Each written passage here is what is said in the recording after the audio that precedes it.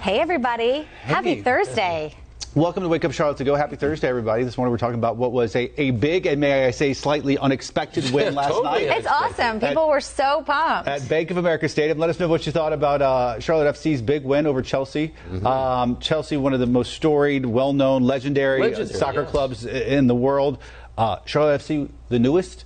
So 50,000 people. 50,000 people. What a night. The energy, Wow, that's great. You could feel it. All right, Ruby, you have some more on this and what people are saying online. We've been talking about it all morning long. Yeah, so the score 5-3 in penalties. So basically a normal match typically lasts at least 90 minutes. Well, this was extended, so they basically had to win with penalties, and Charlotte FC, they scored all 5 of their penalty shots, so that put them in the lead over Chelsea FC. They are one of the best teams in the world, like we've said, and Charlotte FC just took the win. Bank of America Stadium was crazy last night, 50,000 plus in attendance.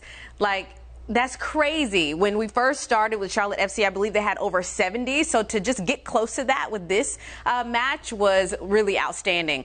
Some people saying a friendly in the history books. Yep, this team is our fans.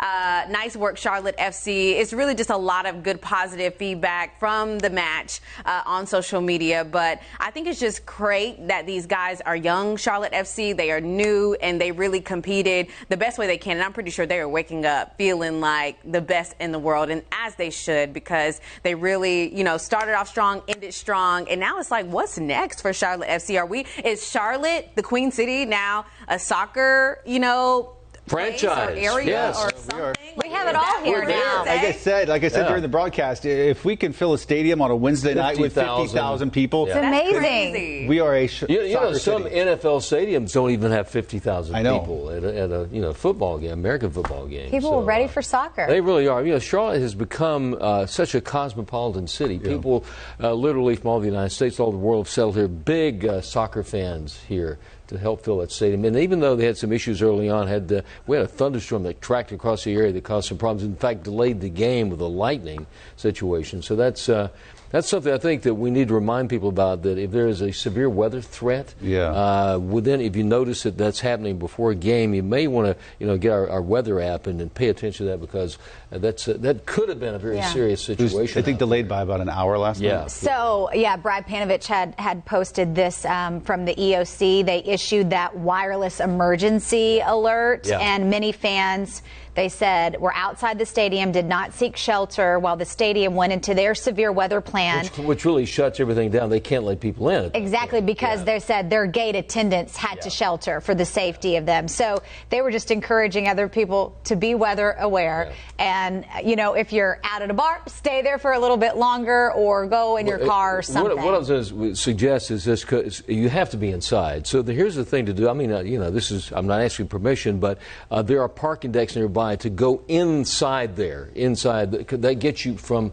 outside where the lightning is happening. So you have to go inside somewhere. So if there are buildings like parking decks you can go into, if you're parked far away, do that, because a lot of people had to stay outside, which is a very dangerous situation. There were so many people outside. I think thousands, actually, Thing is, it didn't seem to sort of deter them, no. Discourage them. They were right back in there. They still showed up, and that was great. That makes it even more amazing, doesn't it? It really is.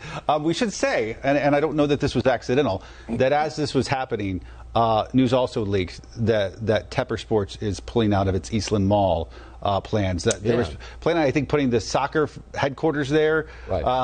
And of course, if you know the history of the last 6 months, we also know Tepper Sports sort of backed out of a plan in Rock Hill for a Panthers facility there. Two big projects, which I'm sure we're going to learn a lot more about it. I'm sure there's a lot more information we need to learn. But people noticed that information came out while this other better stuff was happening. Interesting timing, right? I know. So, people release news sometimes on a Friday.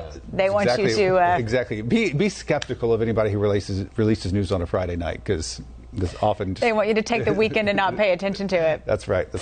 So let us know, what do you think, Charlotte FC? We're now a soccer city for sure. I love it. The thing about it is that victory last night, that's not only news here, that's the news around the world. Totally. That little town, Charlotte, North Carolina, beat this major We're not little soccer anymore. franchise. We're not little anymore, Larry. That's right. All right. let us know. And we'll see you back here for another edition of Wake Up Charlotte to Go tomorrow morning. Bye, everybody.